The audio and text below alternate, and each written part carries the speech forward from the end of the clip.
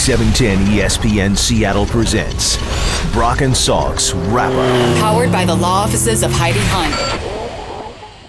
Tony Wroten, one and done? What? Brock's not buying it. That's next.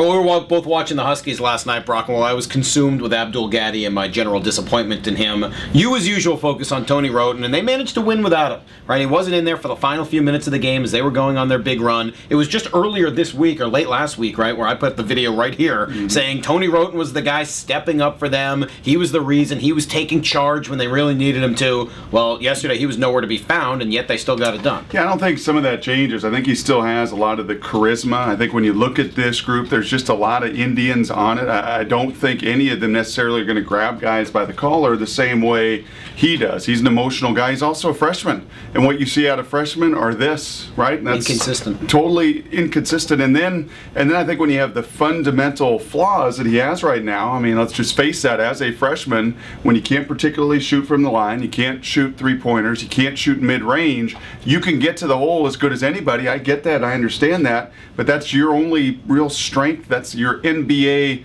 real value that you bring. And Doug Gottlieb, and I trust his opinion much more than my own, says, hey, yeah, it's a weak point guard class. He can come out and be a first-round pick. Someone's going to take him because of that body and that slashing ability to get to the rim. But if I'm Tony Wroten, and maybe more importantly, if I'm Brandon Roy, I'd love for Brandon Roy to kind of say, hey, come here, kid. I was also one time a real stud in this city. I was also one time, from the city and from Garfield and everything else. You're going to do yourself a lot of favors long term if you spend another year under Lorenzo. Well, and how good could he be by the end? That's what is so almost scary to think about, right? When you've seen what Lorenzo Romar can do when given the opportunity to coach a guy up over a couple of years, right? Whether it's Quincy Pondexter or Brandon Roy or whoever, the guy can coach, and he knows how to make you better over time.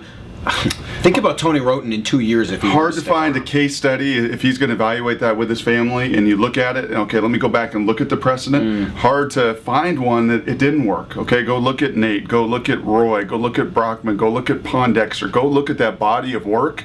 If you're Tony Wroten, that body of work and all those guys, yeah, they're playing in the NBA, and they've had some great careers too.